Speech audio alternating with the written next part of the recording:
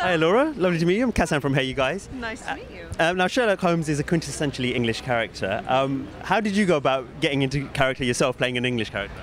Well, there were a lot of ways in. You know, there was a lot of information within the script, which was helpful, of course, and the accent certainly helped. And being in that beautiful countryside didn't hurt either. So it was a combination of things.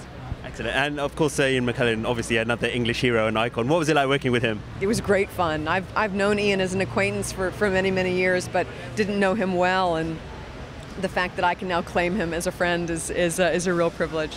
Was he already on board the project when you decided to join? He was on board.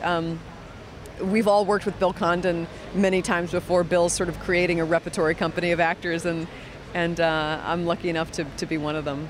I think one of the best things about the film is that even though it's set in a certain period, it avoids the cliches of period dramas. Was that down to Bill and the way he approached the film?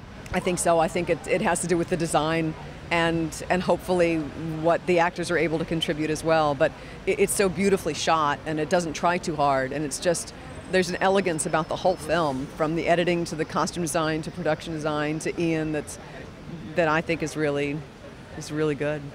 It really is good. And can you tell us a little bit more about your character in the film? I play Mrs. Monroe, who is Sherlock Holmes' housekeeper once he's in retirement.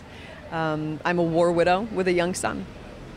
And finally, moving on to your next few projects, you've got Genius and also, I believe, Teenage Mutant Ninja Turtles too. Yeah, how about that? That is amazing. So how'd you go from this to that? I got offered it.